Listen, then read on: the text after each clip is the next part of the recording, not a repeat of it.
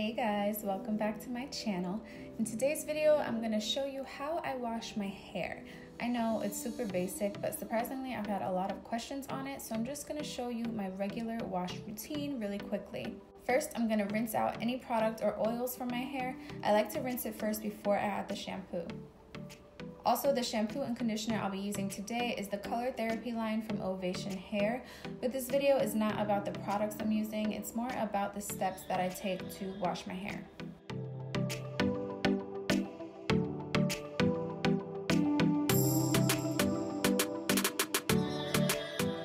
Once I feel like all of my hair is wet, I'm going to add the shampoo to my hair.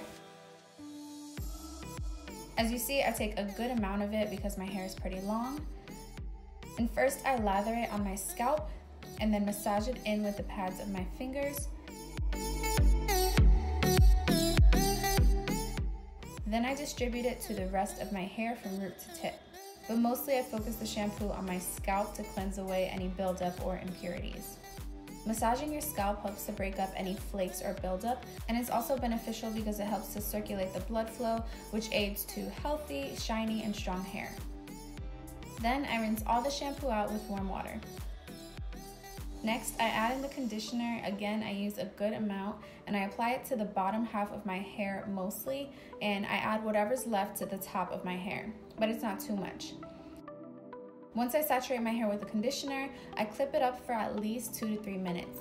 The steam from the shower opens the hair's cuticle, allowing the conditioner to penetrate the hair deeply, and this helps to keep it moisturized and softened. After a few minutes, I take it down, and this is where I start to detangle my hair. I only ever detangle my hair in the shower with conditioner in it because it provides the slip I need to smooth away all my knots. Usually I detangle my hair with my fingers. I have used a wide tooth comb before too, but my fingers pretty much do the job. When detangling my hair, I gently rake it from the bottom and work my way up slowly.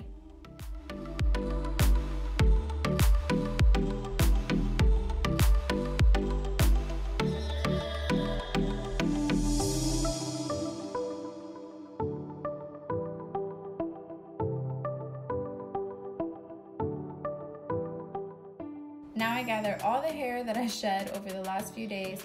Remember guys, shedding is normal. You don't have to be scared or worried when you notice some fallout. Unless it's huge chunks, obviously, then that's different and you should get that checked out. But normally, the average woman can shed anywhere from 50 to 150 hairs per day. And since us curly people don't brush our hair every day, we usually notice it when we're washing it in the shower. And I definitely recommend using a drain hair stopper because these things catch your hair from clogging up your drain, which I used to do a lot in my high school days. Now I'm finally rinsing out the conditioner from my hair with warm water, and then right before I finish, I turn the water a little cooler but not too cold. This just helps to seal my hair's cuticle for it to be more shiny and less frizzy. Once I'm done, I wring out my hair so it's not soaking wet when I get out.